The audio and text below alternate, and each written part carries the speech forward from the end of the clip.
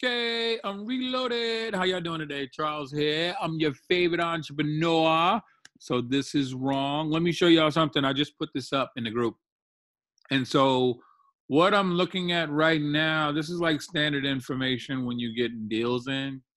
And no matter who gets this deal and wants to purchase it, they're going to look for, and I'm going to go down, but I'm going to just go off top what people are looking for. They're going to look at this. Rents are below market rents, approximately $30 on one bedrooms. And this is how many units? 240 units. And so they look at the mix, the unit mix of how many rooms there are, 1, 2, and 3 bedrooms. Some people like to have more 2 bedrooms than there are 1 bedrooms. It is dependent on the area. But these, look at the average size. These are big, like 1,000 square feet. That's huge as far as rooms are concerned. And so I'm gonna start right here to look at, there's value play in adding, not adding, but in increasing the rents. So 30, 150, 140. So whatever the room mix is, you add that, and then that'll be how much money you can make at the end of the year, in a sense, because every year most people just increase rents. So when I get this, I look at this, it needs a non-binding LOI, letter of intent. And this is, everybody needs the financials. I don't care who you're talking to. They need to be able to see the numbers. When they say the numbers, they're going to look at the T12 or the trailing 12. They're going to look at the rent roll.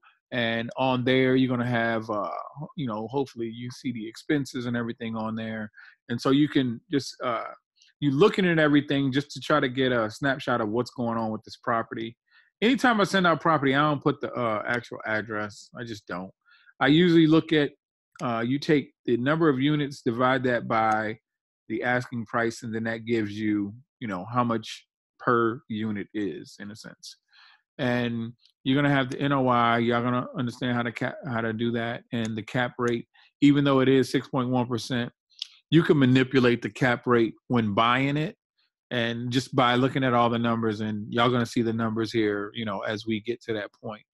I look at this class right here, and how you define class is like in school, you get an A, that's good, a B, not as good as an A, but it's still good, and then a C, and then a D. D class is usually like, what it's the ghetto. Let's just put it what it is. B class, it may be more of a hard neighborhood, a rough neighborhood. A lot of people will take C classes in B areas. You can have a C class in a B area. So, but this was done in 2003, 17 acres. That's a lot of land. Occupancy 99%.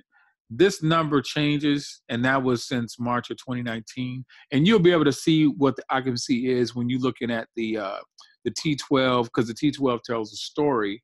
And when you look at that profit and loss statement, it's going to provide you more numbers, and y'all going to get some of that as well. So the average rent is $819. Average unit size, like I said, is pretty big. People are going to look at this, probably receive significant exterior updates in 2018, including siding replacement and full paint. That's just less things that you would have to do if you take this over. This is big right here. Being able to assume Freddie Mac loans. That's the loan that they have on it right now, 3.91%, maturing in 2026. And you would actually call them up to see, how you assume that loan, if that's the route you're taking to get the loan, or the person that's buying it. This is just more benefits or what have you. Park at Crystal Kirk style. Offers a competitive amenity package, including garages, full-size washer and dryer. That's just good amenities if you was to live there, good to know. New leases are being executed, creating an additional $180,000 income. That's huge right there, because that means, that's a value play, bringing in more money. They always everybody wants to increase the rents and everything, and beautify it and just make more money. Already went over this. Rents are below market. Management reports extremely low turnover. 3 to 4 move-outs per month. And 3 to 4 move-outs per month is great when you have a property that's 240 units. That's just awesome, having that. 2018 area median income, 4-person household, 4.5%. People look at, you want to look at the area that it's in. You don't want an area that has one stoplight. You kind of be hurting yourself doing that. So what I do from here, I take this information, and all you can do is really look at the information, or you can, like I told you before, you can take 240 million, no, 240 divided by 21 million, and you just come up whatever that number is, and that's going to give you the per unit, how much it costs per unit to have this particular property. So it's depending on the area. Houston, I like Houston area. You got the flooding, but it is what it is. $87,000 a unit, and you're still looking at, like I said, 1, 2, and 3 unit bedrooms. So what somebody's going to do when they get this property, they're going to take that number divided by 240, come up with 87,500. The cap rate makes a little bit of difference before they, when they want to do anything with it.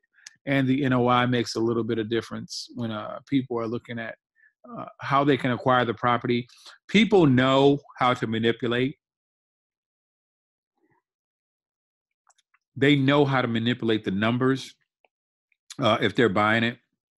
So they're going to definitely look at the NOI and then the asking price to give you the cap rate. So what should happen is the NOI, which is 1,237,472. Good gracious. $1 million divided by the asking price, which is 21 million. I'm putting it in my calculator because you don't have to be a genius. Will give you the cap rate. And so I can already see that it's going to be a little off. And that's the thing. The things that you see as far as doing this stuff, the numbers are not going to be the way it should be. So you got to figure it out. You definitely got to figure it out. And why the cap rate is, well, they said the cap rate was, 6.1, and then we do numbers, and then you find out that it's 5.9. Life goes on, and figure it out. But once I give you the spreadsheet and you start working through the numbers, you'll be able to manipulate the cap rate and work it from there. 2, 3. I'm just looking at the different numbers right quick. Okay, so you take the NOI 1,237,472, divide that by the asking price of 21 million, and that's already showing that it's off. So that stays there, and to increase that cap rate, you could actually lower the asking price. It's just different ways to do it. That's just an initial I want to give y'all, but what's going to happen, I'm going to give you your own, you're going to have your own rent roll and your own T12, and then we're going to work through numbers, because that's what this is. It's simple math, but it is still numbers.